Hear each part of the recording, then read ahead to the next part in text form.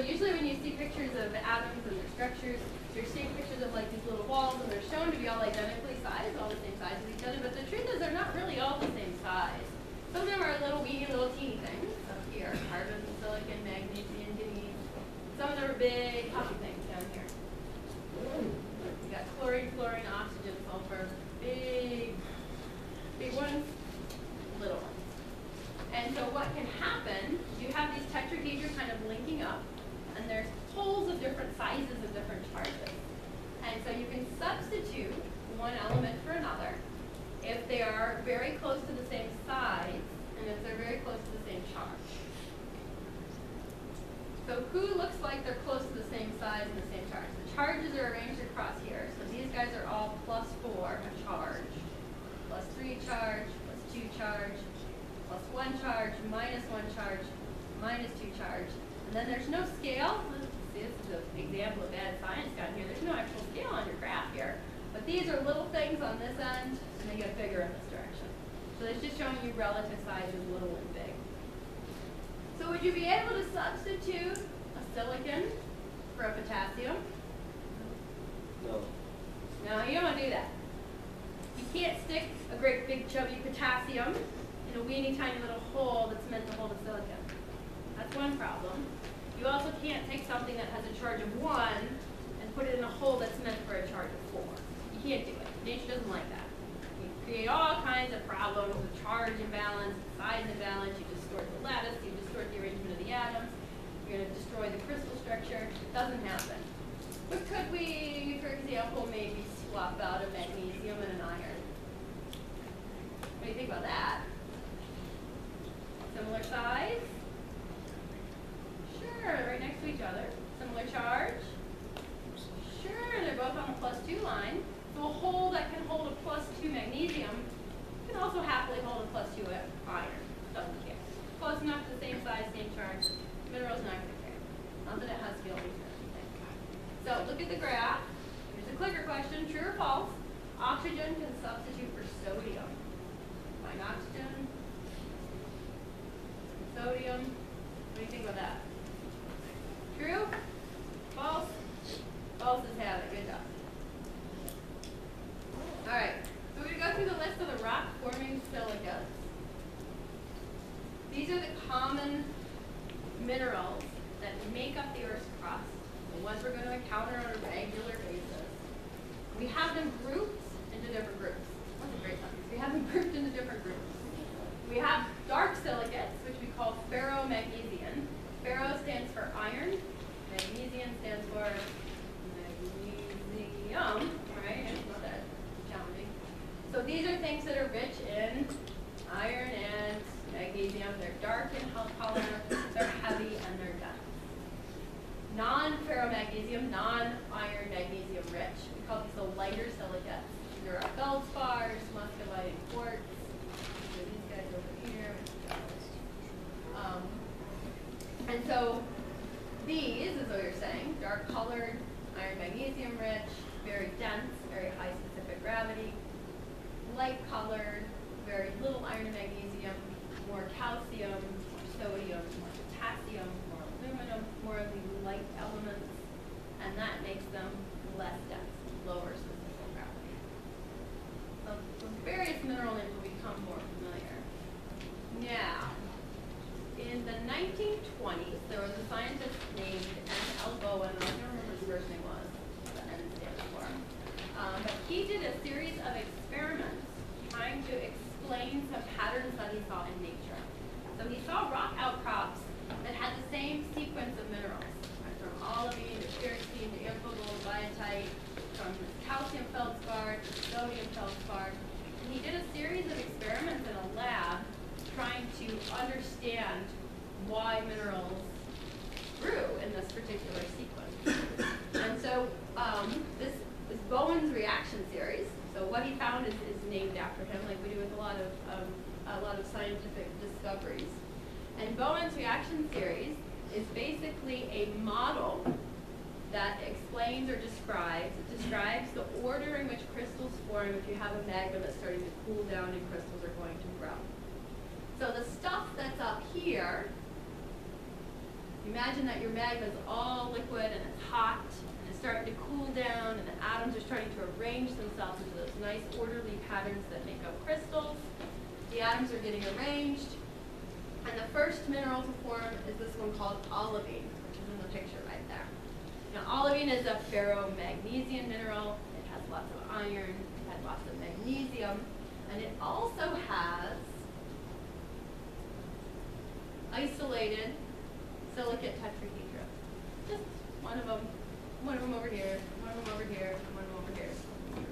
So it's a very simple structure. Now, as the magma, olivine is a, I can't wait a quicker question. What did I say? Forgot about this one. B, yeah, B is the correct answer. Forgot what that question was. All right, now we're moving down one. We move from olivine into pyroxene. Augite is a particular flavor of pyroxene. Pyroxene is a group of minerals.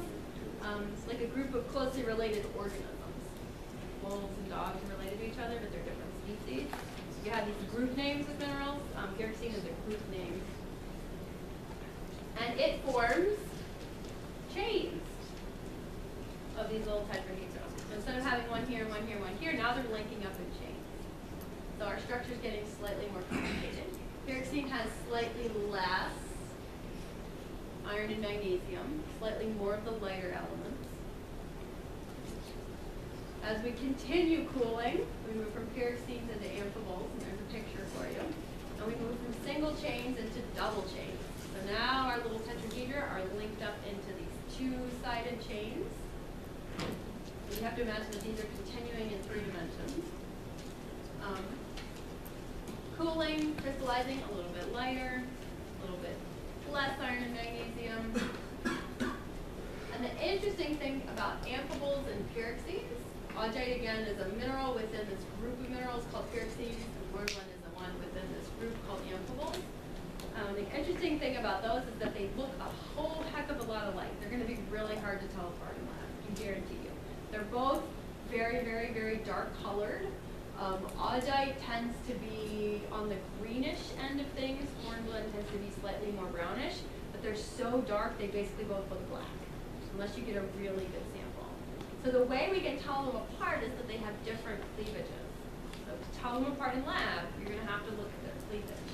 And their cleavage is reflecting these chains. So what you're looking at here, here's your little silicate tetrahedra chain, and it's going back into the screen, and the mineral is breaking along that stack of chains.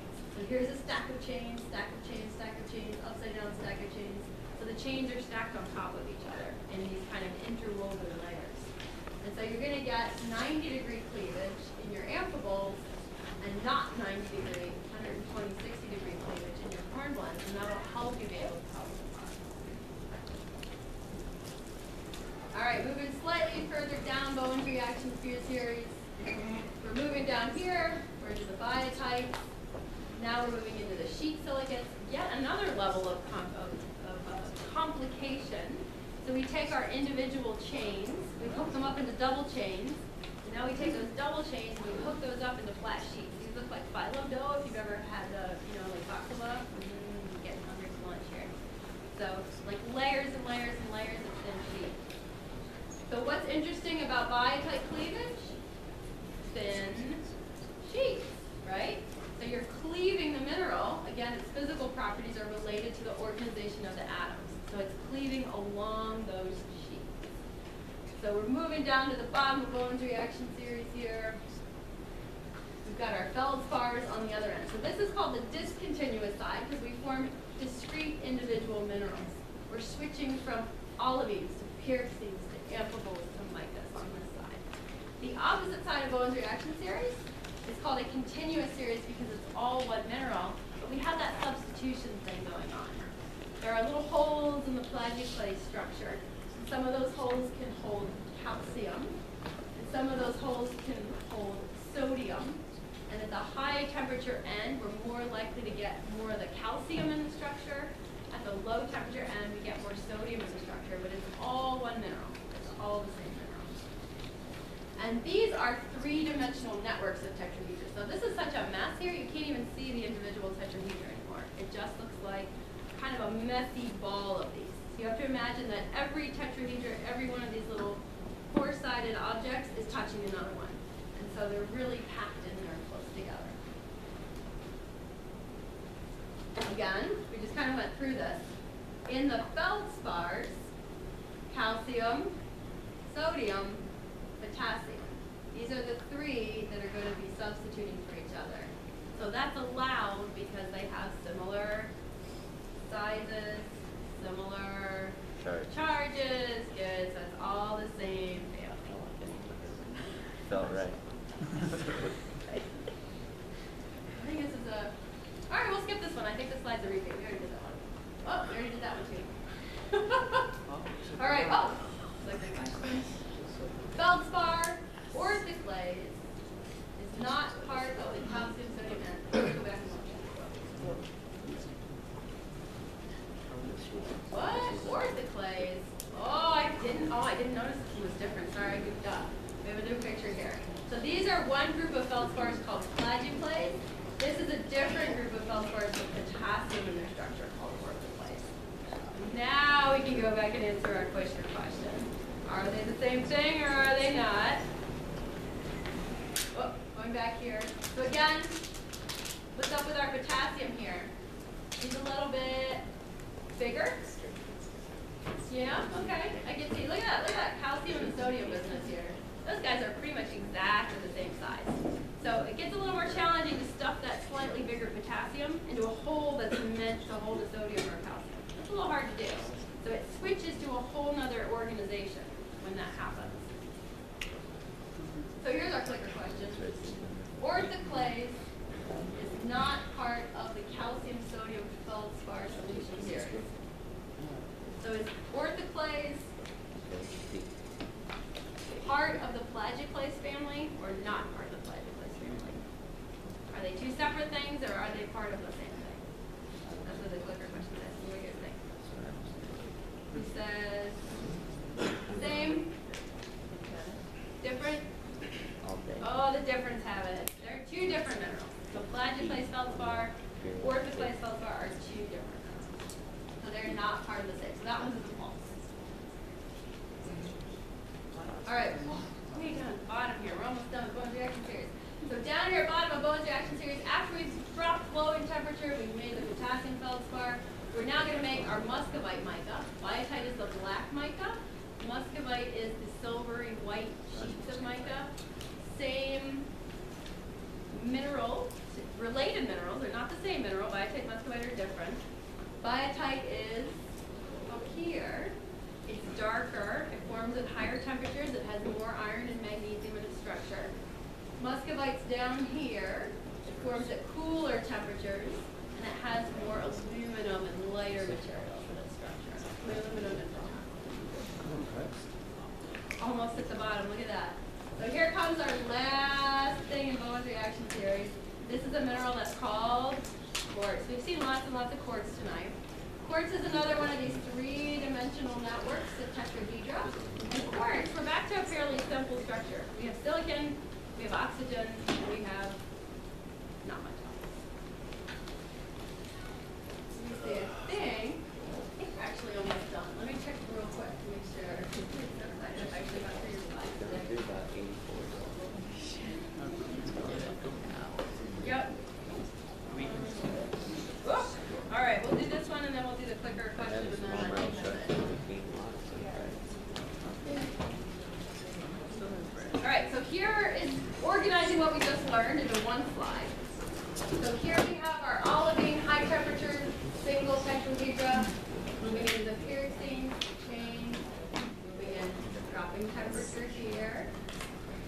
Decreasing the amount of iron, magnesium, increasing the amount of silica, moving into the double chain amphiboles, moving into the micas with their sheets, moving into the feldspars and the quartz with their three-dimensional framework. So complexity is increasing, iron and magnesium content is decreasing, and silica content is increasing as we move from the top to the bottom of Bowen's reaction.